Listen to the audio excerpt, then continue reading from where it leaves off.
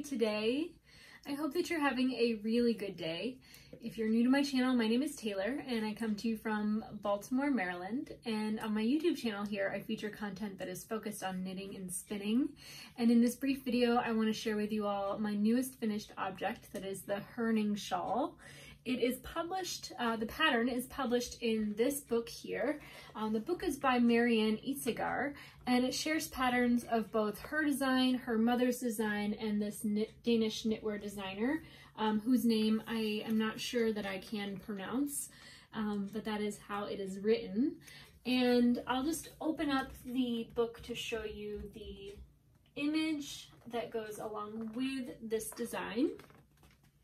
As you can see, it is quite gorgeous, and it is a very simple construction, kind of knit from the top out in a triangle shape. I'll just take it off so that I can show it to you really quick.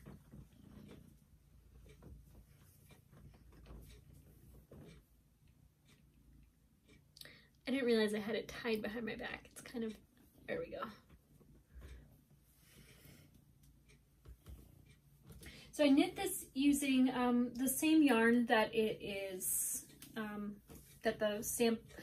knit this garment in the same yarn that the sample is knit in. It is one strand of Isagar's Spinny Wool 1, so it's a single ply lace weight yarn, and a strand of silk mohair that's also lace weight, that is obviously silk and mohair.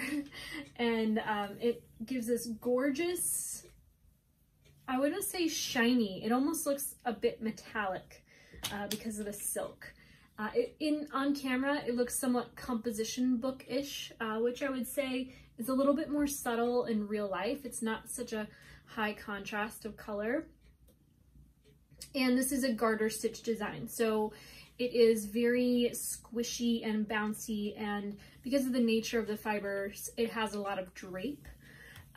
And what you do is you cast on here, you increase out until you've knit the full garter,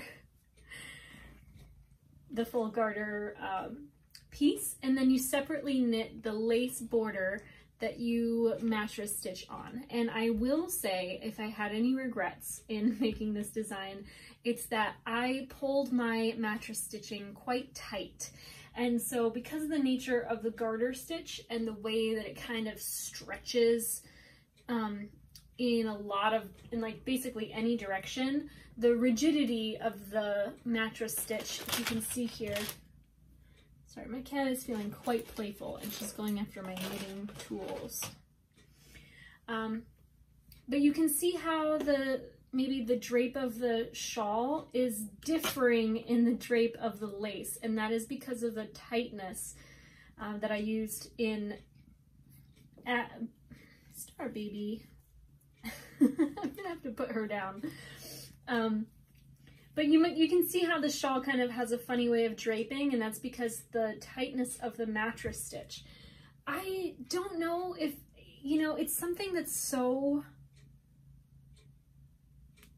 fundamental. I mean, the drape of your shawl is, I think, an important element of its styling. It took so much time to do. It took all day to stitch these pieces together, and I was meticulous in doing every single stitch and making sure that both sides were exactly the same. I don't want to have to redo it. But I just know that the nature of this fabric is one that is always going to have a lot of give in its stretch, whether it's one direction or the other. And I mean, at the same time, you can position it in a way where it's very subtle, that the drape is different from one piece to the next. So I'm probably not going to restitch this and just torture myself because it's not exactly perfect. It's well enough. But it's something I'm noticing. So if I were to do this again, I would do the mattress stitch still, but I would not pull it quite so tight. I would do so loosely. There's a little bit of crochet to this design, so if crochet is intimidating to you, I would just learn how to do a simple single crochet. In the pattern, because it's not an English pattern, it does instruct you to double crochet.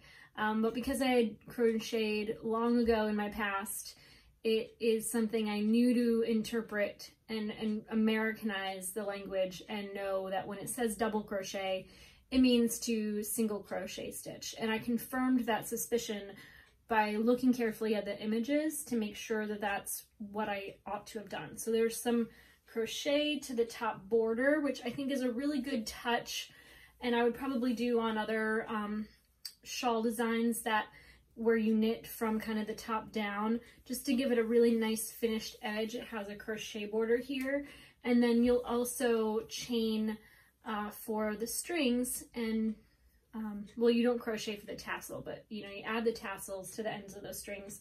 I actually didn't measure how long I made my strings. I just made them as long as I thought they should be, which is silly because they are just a little too short for me to wear this shawl in the way that it is pictured on the model. I'll open up that image for you real quick.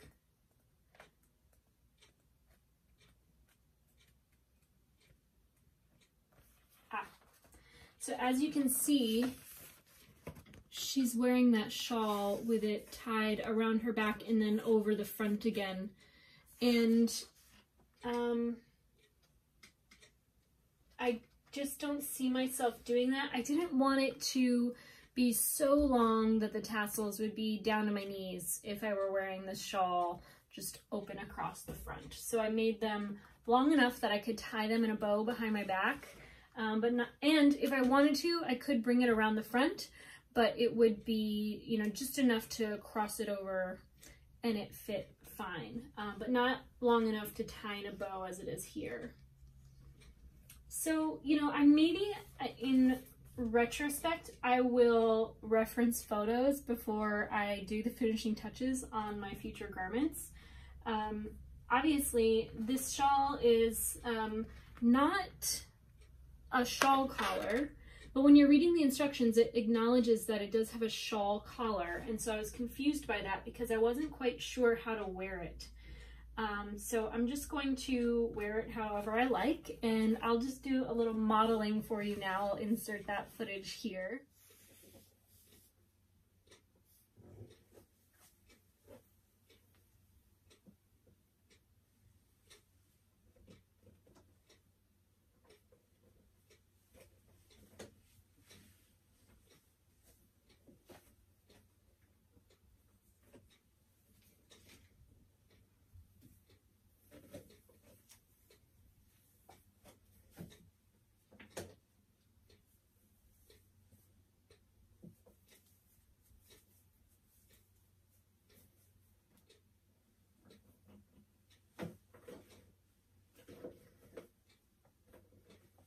A couple notes that I want to take care to mention are that this project took 4 of the 50-gram skeins of the Strict Spinny Wool 1 yarn that I purchased in the 23S colorway, and just 3 of the 25-gram skeins of Isagar's Silk Mohair that I purchased in the 3M colorway.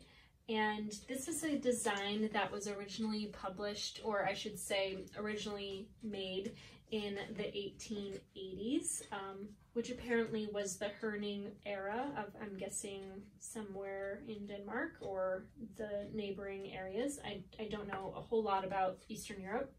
If that isn't even in Eastern Europe, I'm sorry.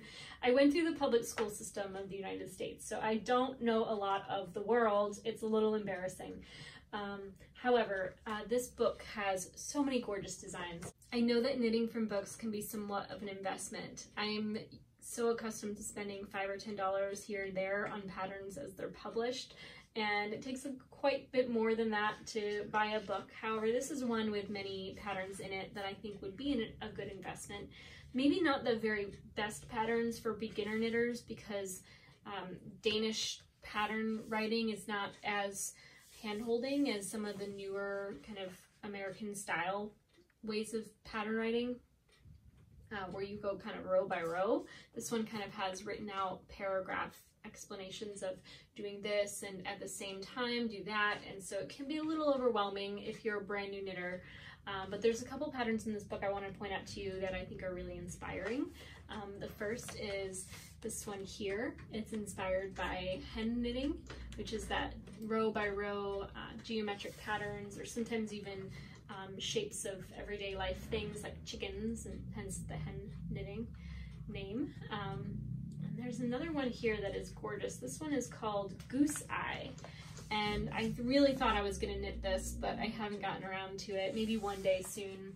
I was a little intimidated years ago when I first purchased this book, but I feel like at this point now I have enough confidence I could probably take on a design like that one. And there's a couple other really cool projects in here I just want to show really quick. So there's this hexagon plaid blanket design. I think it's really cool. I could see myself knitting this in something like a piece fleece yarn, one that's just a little more affordable for me here in the United States. And then there's this interlock cushion cover that is really nice as well. I could see myself making this in like orange and gold or something really nice for the fall. I've been investing a little bit in some fall decor. I don't know if I've ever shown that to you here on my channel, so I might insert a little bit of footage of that here.